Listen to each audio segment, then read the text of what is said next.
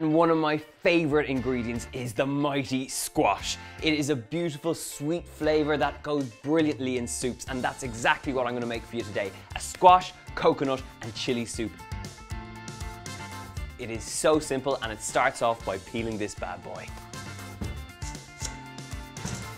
Squash can be a little bit tricky to peel, but the key thing to remember is to break it down. So take off the top, take off the bottom, and then split it in the center. And then those two parts can easily be peeled. Now you can do this with a sharp knife like I'm doing, or you could use a potato peeler like this. So once you've got all the peel off your beautiful squash, split the bottom part in half.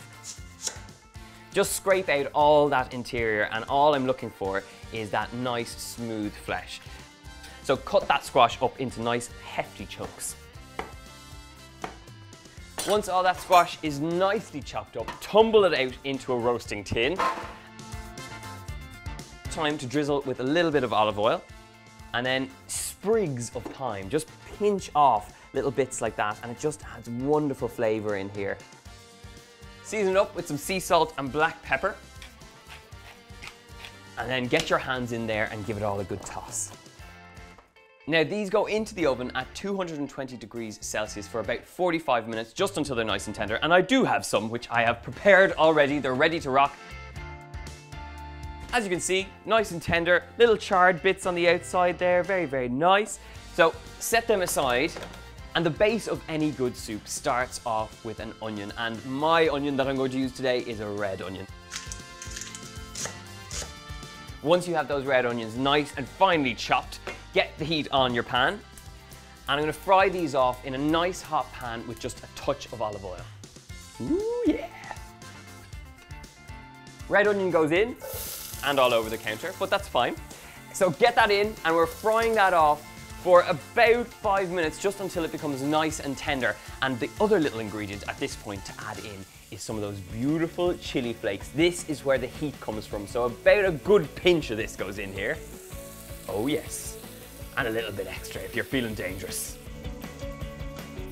The great thing about this soup is that the hardest part is roasting off the squash. Once you have it cooked, literally it all comes together in about 5 to 10 minutes. Really, really simple. The onions are nice and tender now, so I'm just going to grab my squash and just pick one at a time straight in here. Ooh, they're still a little bit hot. You have to do this with full faith that you're not going to burn your fingers. And once that squash is in there, start getting your liquids in. So I have some stock, some vegetable stock. You could use chicken stock if you want, and just get that in there. In with the stock is a little bit of coconut milk, and this is where the secret of this soup comes alive. We've got wonderful sweetness and wonderful creaminess from it. It is so worth using. You just need to bring this up to a simmering point, and once it's come to the boil, everything is ready to go, and blitz it till it's smooth. Oh yes. This is my favorite part about these soups, is the minute you get your stick blender in there, look at that velvety, creamy texture you've got. It's really beautiful, and the color, oh the color. Now, the one thing we haven't done at this point, which is really important when you're making a soup, is to season up that soup. So a bit of sea salt in there, a little bit extra I think, and then some black pepper. Now, serve this soup up into a nice big bowl. And there's lots of different things you could serve over the top here. You could serve some smoked crispy pancetta, which is absolutely gorgeous. Or just like what I'm going to do, is sprinkle it with a little bit of toasted pumpkin seeds, and just toast them over the top. Very, very nice. Adds a little bit of crunch, adds a little bit of texture. That toastiness gives a wonderful smokiness. And then I like a little bit of extra spice. So just sprinkle on that little bit of chili flake over the top. And then for a final little flourish, just pour a tiny bit extra of that coconut milk. Now, all that is left to do is to taste some of this beautiful soup. Get some of that wonderful toasted pumpkin seeds, some of that lovely chili in there, and bottoms up.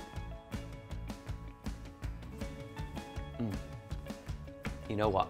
That is a bowl of instant comfort food.